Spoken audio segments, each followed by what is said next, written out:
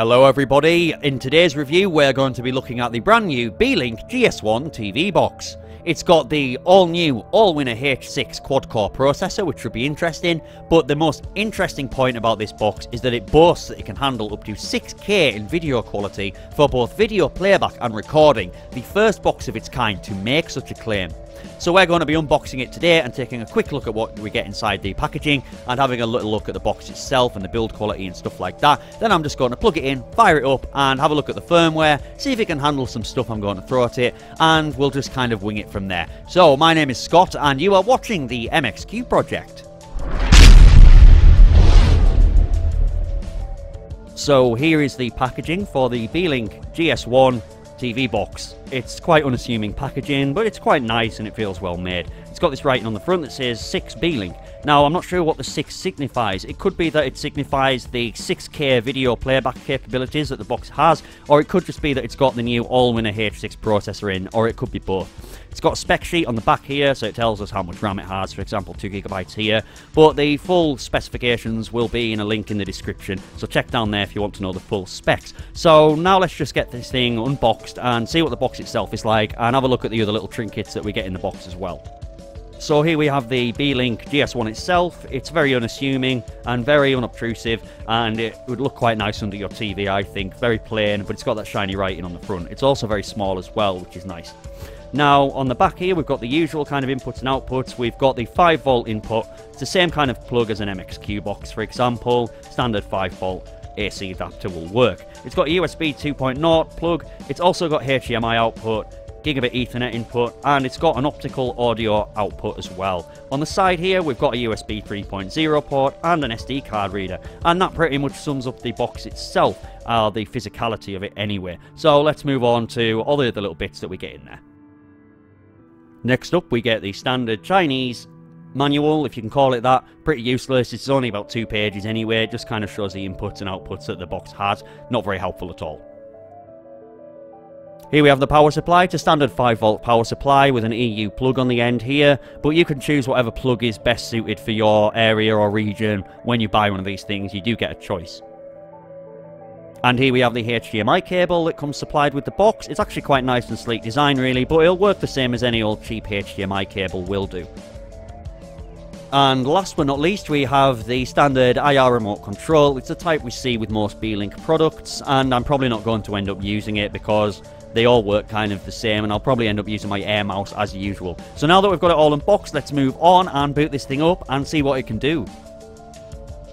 So the first thing I would like to do is just apologise for the really poor video quality that you're seeing right now. The reason behind this is that the GS1 isn't working with my screen capture hardware. Now, I've got a little screen capture box that I bought from China. It's quite cheap, quite a long time ago, and it normally works absolutely spot on. If you've watched any of my other videos, you'll know that the footage that I get from the TV boxes that we review is normally crystal clear, and it all works really, really well, but for some reason, it's not working with this Beelink GS1. Now, I'm not sure if that's a firmware issue, or whether it's something at a kind of kernel level, or whether it's HDCP protection, or DRM protection, or anything like that, but I can't seem to fix it. So, at the meantime, I'm going to have to do this the old-fashioned way and point my DSLR straight at the TV. And it's not ideal, I'm afraid, but it is what it is. It's not working with this box, and that means that it's not off to a great start, at least for me. But anyway, we've powered it up, and here is the basic Beelink launcher. You'll have seen this a dozen times before if you've ever owned a Beelink device or you've watched any of our Beelink reviews in the past. So it's got all the bells and whistles here. You've got space for custom shortcuts to various apps if you wanted to add some to the home screen. You've got the settings tab, you've got the app drawer, a clock and all this kind of stuff. You've got the task killer thing here, so you click that, it just kills any unneeded background processes and frees up your RAM, and that's basically it. Don't need to go into too much detail. So if we just go into the settings tab here, we can go down to the about section and just verify what version of Android we're running, and we can see that we're running Android 7.1. Not sure why it's not 7.1.2, but there you go. It's also got a wireless update app accessible from here as well, but they rarely put those out, at least in my experience. I've never seen one, but you can go on here and check if there's an update they've put out over the air, but usually it's something you have to do manually. So if we move on now, we're going to take a quick look at Kodi running and see how it runs on this box. So an interesting thing has just happened. I've installed and opened the Kodi app, and as you can see, it has completely crashed out on me. I'm not sure why this is, but it's crashed the entire box, it would seem. Now, I've actually done this a couple of times before I recorded this one, just to see if it was maybe a one-off, but it seems to be happening almost every time. It's just crashing the entire system, and I'm having to pull the plug and cut all power from the box just to get it back to the home screen. And you'll see in a moment the processes is not responding dialogue has come up, which means it's crashed everything going on in the background as well. So overall, not impressed with this box so far, guys. Okay, so now we come to where this box has really kind of impressed me. It's scored a benchmark of 44,138, which is very respectful, and according to Antutu, puts it in the mid to high range level. So it'll be interesting to see when we try a game a little bit later on whether it lives up to that or not. And now I'm just going to bring up the DRM info just quickly, because it's becoming an important part in choosing a TV box, and it has scored a Google Widevine Security Level 3, which means that it is not going to be compatible with Netflix, Full HD or 4K video, which is unfortunate, but not entirely unexpected, at least on my part. I wasn't expecting this to be Widevine Level 1, which means it's not going to be officially supported. Asphalt 8 now, and I'm just in the menus here. I'm showing you because when I first installed and booted this up, the menus are actually really laggy, but it seems to have settled down now that I've opened it again, which is an improvement, but still not ideal that I had to go and restart everything. Now, if we go into the settings here, we can see that it has defaulted to high settings, so maybe that's because of that higher benchmark result that we got a bit earlier. So we're just going to jump in now and see how it plays. Now, I'm not sure how this is showing up on your screen with me having to use the DSLR rather than my screen capture hardware, but for me it is playing quite slowly and laggy, and there's some frame rate drops, and it's not an overall smooth experience, which is unfortunate. So it's going to benefit from maybe putting the settings down to medium if you're going to play games on this like Asphalt, which is quite a graphically intensive game, as you know. And yeah, I'm not overall impressed with this on high settings, at least. I was hoping that it would work on high with having that higher benchmark score and a higher 3D score as well during that benchmark test, but unfortunately not. It is quite slow and laggy on the higher settings. So if you've got one of these and you want to play games, just put those settings down a bit and you should get a slightly smoother experience.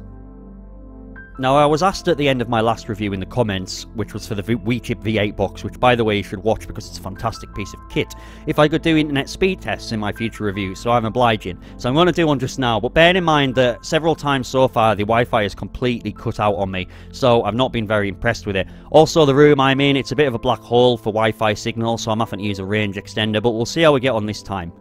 So if we just set this test off, and I also tested this actually a couple of hours ago, and it only gave me a reading of 0.04 megabits per second, which seems dodgy to me because I have a 100 megabit connection. So, but it seems to be doing okay this time. It's reaching about 20 megabytes there, and the upload speed's about average. It'll probably average about 5 or 6 megabits a second. So it's not done too badly this time, but just be a bit weary that the Wi-Fi has been inconsistent at best on this device. Now, last but not least, we are going to have a look at YouTube, and I've installed the YouTube app that's available from Beelink's little app market they've included, and it's the YouTube TV version, and it seems to run okay now that the Wi-Fi stabilised itself a bit. Couldn't get it to open before because the connection kept dropping, but it seems absolutely fine to me. And so let's just go ahead and play one of the videos and see how it plays. You're probably not going to get a great idea again with me having to use this camera, but yeah, here's the video playing, and it plays okay, and it plays in HD as well, which is nice, and it seems to be working okay. So that's one little positive to come out of this review. So this pretty much brings us to the end. So we're going to have a quick recap now and just kind of talk about the pros and cons of this device. So I just want to cut this review short now, really, because it's really not going well. Overall thoughts, not very impressed with this box at all. I think Beelink have really dropped the ball with this one. I think it's a grave missed opportunity as well, when it has such a unique selling point, with it being the only box that boasts 6K video playback capabilities. But unfortunately, that 6K playback is not justifiable when buying this device, considering all the other faults and problems and bugs that I've experienced. The Wi-Fi is inconsistent at best, it cuts out for no reason at all quite often, the download speeds and upload speeds fluctuate wildly from time to time. 1 minute it could be 20 megabits a second like you've seen. I tested again 2 moments later and I was getting a speed of 0.04 megabits per second, so very inconsistent Wi-Fi. I don't know if you saw, and I didn't mention this, but I was using a mouse and then an air mouse with this box. The mouse pointer is buggy, it does not take well to a mouse pointer. or a mouse input device. It just shakes and jitters all over the place. I jigged around with the settings, but it didn't make any difference, so that's buggy as well. Video playback was okay on the plus side on YouTube. That seemed to run okay once the Wi-Fi had stabilised. The gaming, again, not so great though. It performs around the same as a much cheaper and lower spec device, so that's not a great selling point for it either. Also, the Antutu score though was quite high. It was coming back at a mid to high level range device at a score of over 42,000, which is one of the highest I've ever seen while reviewing these boxes, so that's one positive, but again, not enough to justify maybe buying this box. But if you're curious, I'll leave all these specs in the description, or I'll post links to the specs anyway. But yeah, that kind of brings us to the end of the review. Unfortunately, it's not a great device in its current state. Maybe it's firmware, it could just use a good update, because the hardware's all there, it's all ready to be an amazing piece of kit, but unfortunately there's just a lot of work needs done with it, I think. Anyway, I really hope you've enjoyed this review. I'm sorry about the quality, and it won't happen again, I'm sure, but I hope you've enjoyed it. So if you liked it, give me a like. If you disliked it, give me a dislike as well. That's cool. Also, leave me a comment in the description with any suggestions or comments or feedback. Come and subscribe to the channel, have a look at our other videos, join us on the website, mxqproject.com, follow us on Twitter at mxqproject, come over to the Facebook group. Again, all links will be in the description. Anyway, I've been Scott, you have been watching the MXQ Project, and I shall see you in the next video.